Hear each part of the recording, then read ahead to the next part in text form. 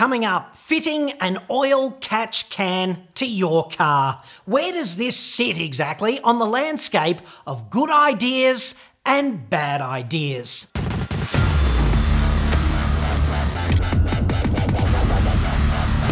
I'm John Cadogan from AutoExpert.com.au, the place where Aussie new car buyers save thousands off their next new cars. Hit me up on the website for that. Now, if there's one thing males do more fantasising about than oil catch cans, I am yet to discover it. Sorry to disappoint, ladies. All over the world, menfolk are invoking incognito windows and scouring the internet for oil catch can porn. It's so uplifting. Down there. I'm seeing a lot of videos out there that discuss dirty valves due to direct injection. Lots of guys are using catch cans, but do I need to worry about the future health of my valves with a naturally aspirated engine if I don't install a catch can? Am I worrying needlessly? The better to understand this filthy oil catch can porn fixation and to decide whether to join the oil catch can porn boy band for yourself, you've really got to understand three key systems and how they interact in your engine.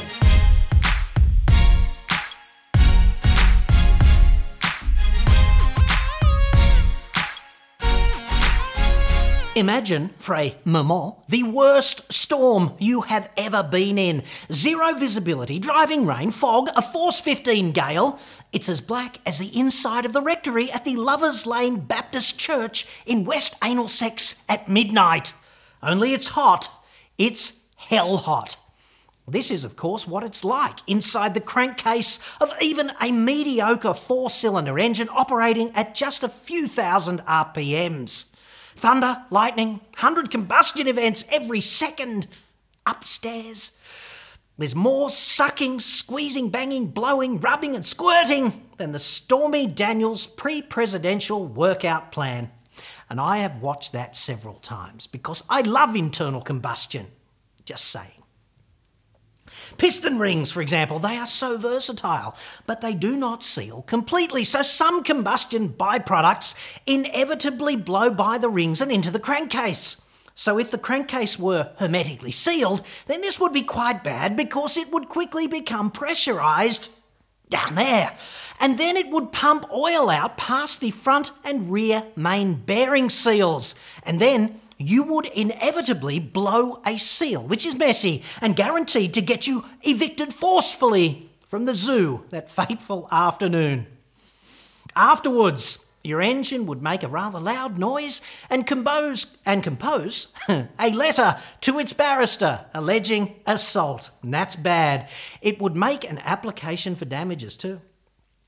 So in practice, they vent the crankcase by way of a so-called breather. They, whoever they are, used to vent those vapours to the atmosphere, but that's not the most environmentally defensible option. So now they feed those oily vapours down the engine's neck and they purify it in hellfire. Or at least they run it through the combustion chamber. Same sort of thing. It's a good idea in principle, with the one downside being the potential coating of the inlet plumbing's guts with an oily residue of formerly aerosolised oil, fuel, water and sundry skungy crap for the crankcase. On its own, this is not a disaster. I mean, a well-designed engine has an oil separator built into the crankcase ventilation system. It can suck that stuff in all day long, if necessary.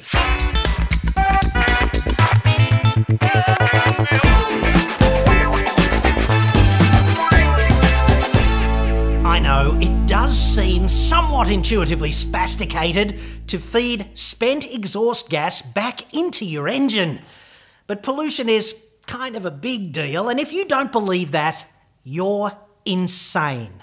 Road trauma gets the spotlight, that's for sure, but in fact, exhaust emissions from road transport kill more people prematurely than car crashes. This is just a fact, so get over it. Facts do not care how you feel about them.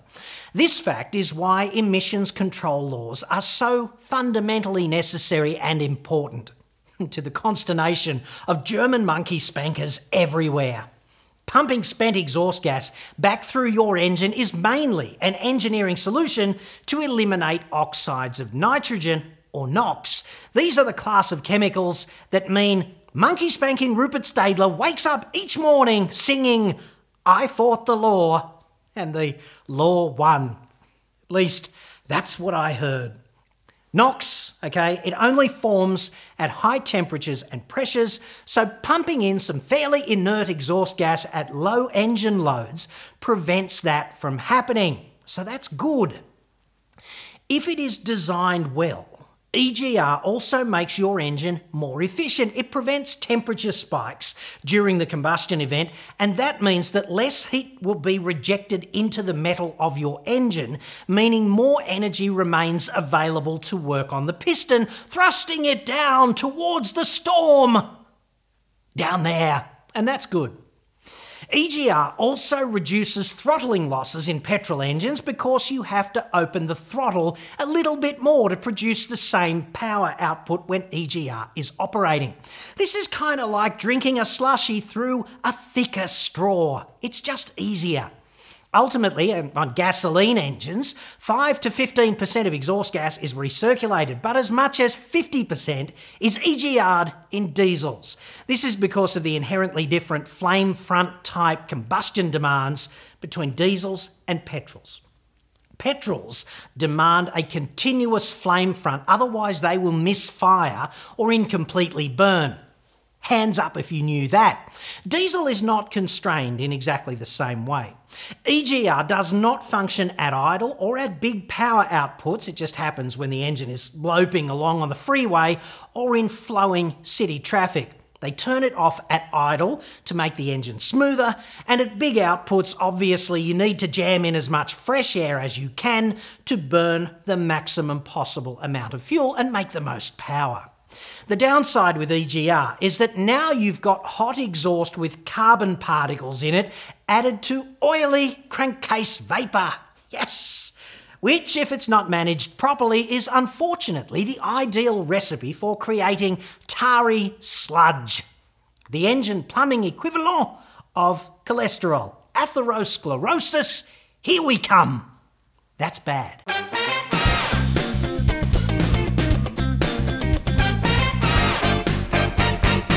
Direct injection was a huge step forward for combustion control, and that means it saves you money whenever the engine is turning and burning.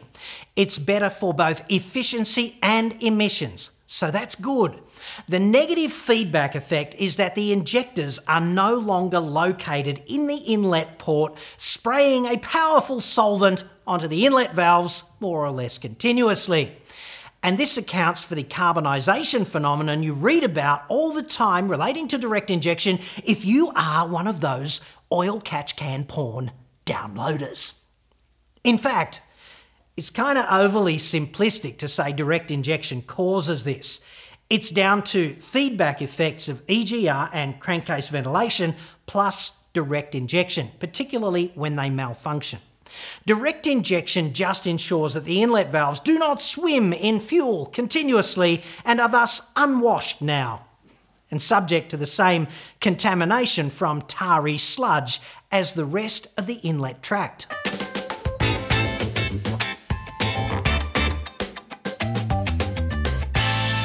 The somewhat demanding job engineers have in R&D is to ensure the feedback effects of the systems they design do not rise up in rebellion and open the book of Revelation at the feet of car owners everywhere. There are plenty of examples of when this happens, right? When they go to war too zealously on internal friction, engines start to drink a lot more oil, and we do see that rather a lot these days. So it's the job of the R&D nerd with his propeller cap on every day to stop too much aerosolised oil from entering the inlet plumbing.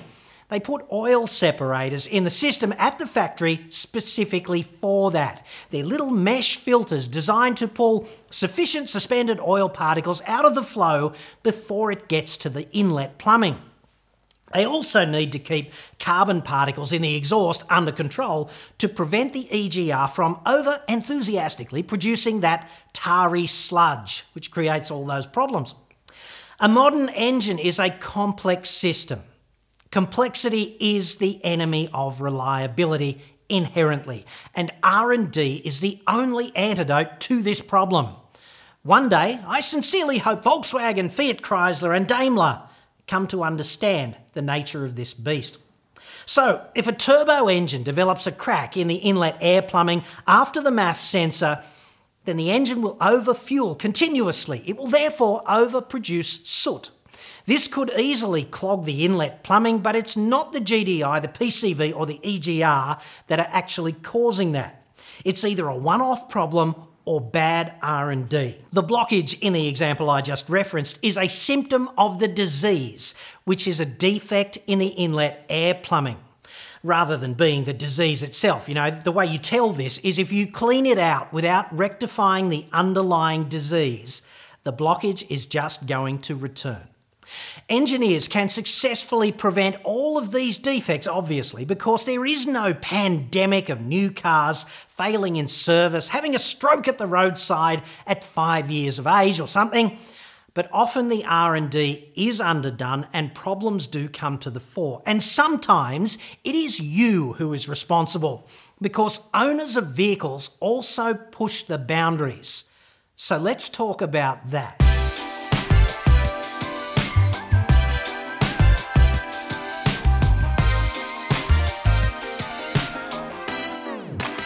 The worst thing you can do to your car, one of them at least, short of parking in the ocean or on the streets of Fallujah with an I Heart New York bumper sticker, is a series of never-ending short trips in the city with lots of cold starts. So much blow-by, suboptimal expansion of the parts in your engine, low temperatures in the oil, lots of oil dilution and major contamination.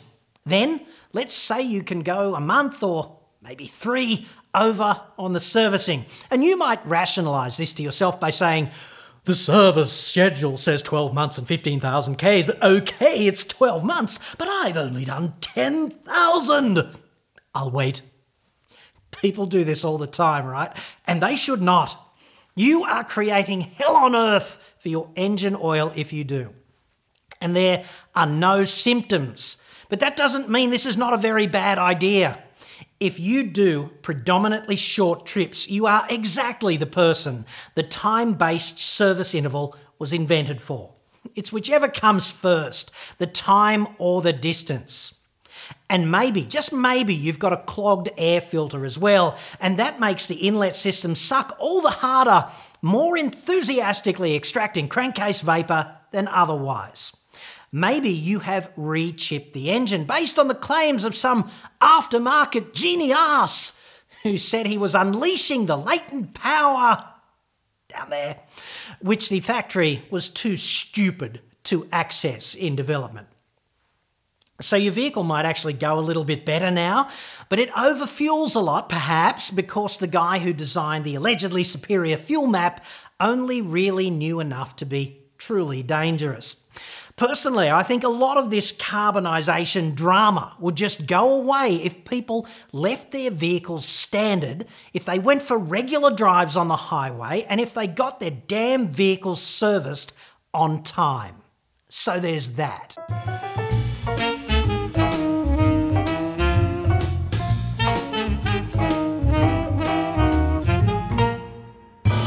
Fitting a catch can is, of course, up to you, the individual pornographer.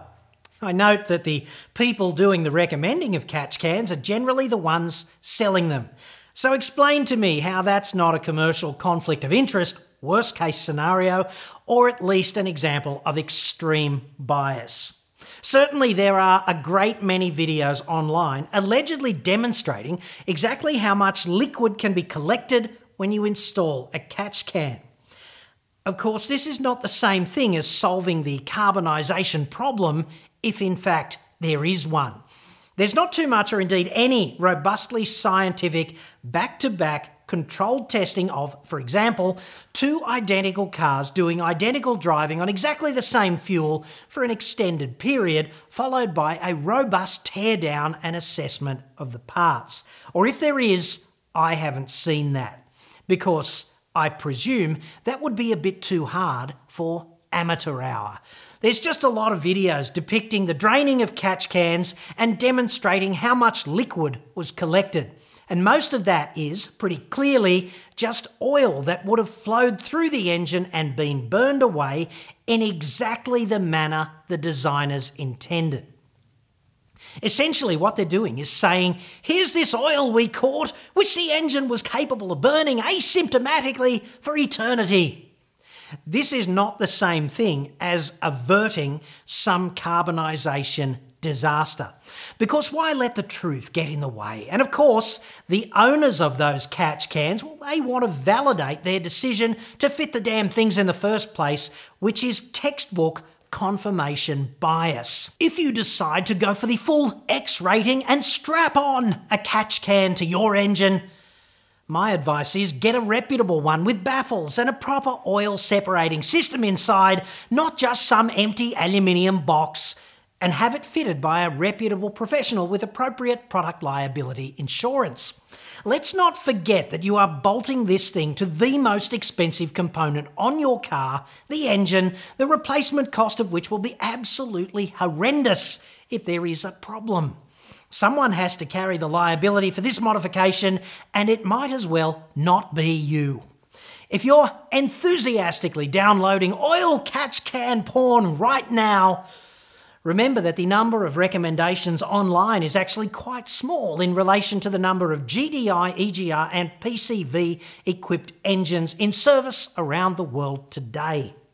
There is actually no pandemic of carbonised inlet tracts to cure. I'm John Cadogan. I hope this helps. If you have fitted a catch can to your fine vehicle, let me know your experience of it in the comments feed below. And remember, you matter, unless you multiply yourself by the speed of light squared. In that case, you energy, an important distinction. And you heard it here first in Applied Physics 101. Yes. Thanks for watching.